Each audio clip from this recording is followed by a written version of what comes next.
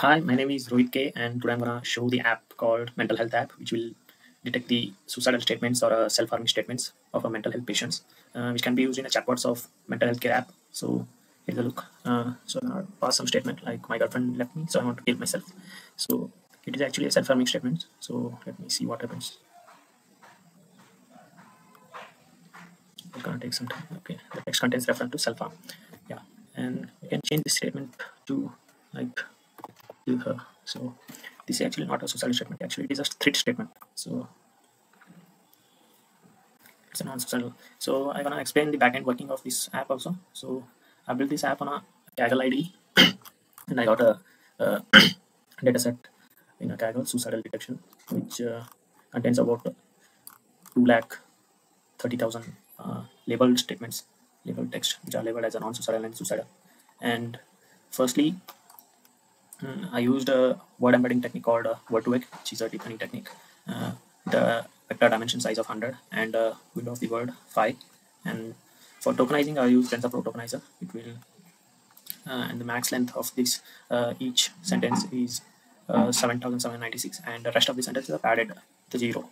So padding of the sequence also I used. And for creating word embedding metrics, I use the tokenizer and the embedding word to both the techniques.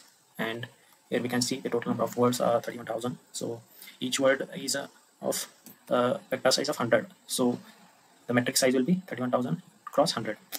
And this is a sample of one word, which is the vector size of 100. And actually, I split the data into training and testing, and with the 20% for test data. And coming to the model, the architecture, I choose a LSTM model. Firstly, I tried with a RNN model, which did not give that much accuracy. So I used a LSTM. First layer contains of 64 nodes, and I used a dropout to reduce overfitting. And the activation function is sigmoid, and the loss function is a binary class entropy. And just trained with one epoch. It approximately take about 15 minutes, and with accuracy of 88% accuracy. Yeah, and this function is to prepare an input statement. If we put any input statement, it will convert it to a sequence of metrics and pass it to a model. So here I gave one statement.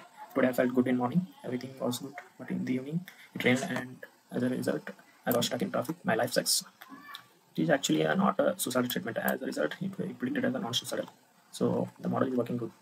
And lastly, I saved the model and the tokenizer with the H5 extension and pickle extension to deploy the model in. I used a spider ID to deploy the model and define a function preprocess and predict. So as soon as we press the button predict, it will call the function predict, and in the predict it will call the function preprocess text. So it will convert our text to a sequential vectors which can be input into a model and predict the output.